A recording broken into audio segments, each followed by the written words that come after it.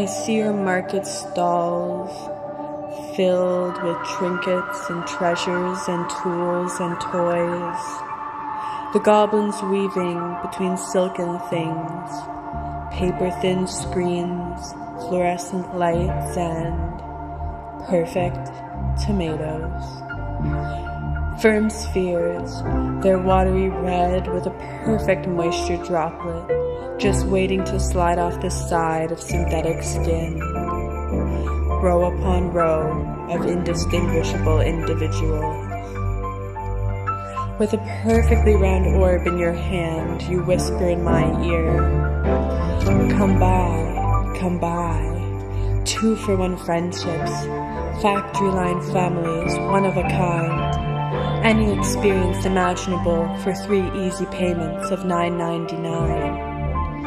You sing your tune softly like a lullaby, slowly putting me to sleep. My dreams are filled with tomatoes. I am drowning in them, their trademarked skin and tasteless flesh, like plastic food in the middle of the table. But this time, it's dressed up pretty and you're told to eat it. Taste it. I bite in. I taste nothing.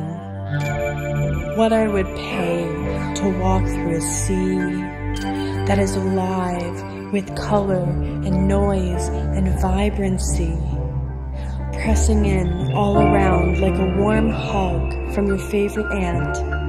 Something about the experience gets stuck in your throat, knocking behind your eyes like your body is trying to get out of itself to rejoin its fellow droplets, rolling among the waves of comfort, connection, kindness, and care.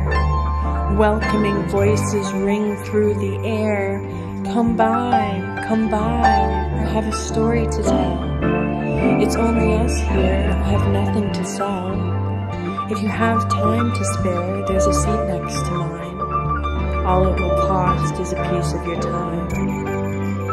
An unruly chorus of mothers and fathers and lovers and friends, dirty and lumpy and human and grand, unique in every blemish, wrinkle, fold, and freckle, like the lumpy tomatoes filling their stalls, their warmth tastes like the homes we always dreamed of, beyond houses, beyond walls, beyond cosmetics and currency, past country and kind. There's this place we can't help but find ourselves longing for, searching for, in this place or that, this phone and that jacket, maybe also this hat.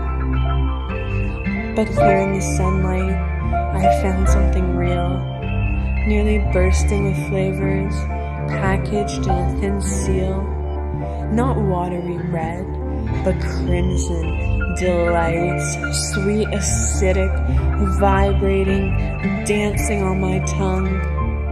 I feel their toes pirouetting atop the mountains of my taste buds. My thirst was quenched and my soul replenished. Since then, I have only eaten lumpy tomatoes.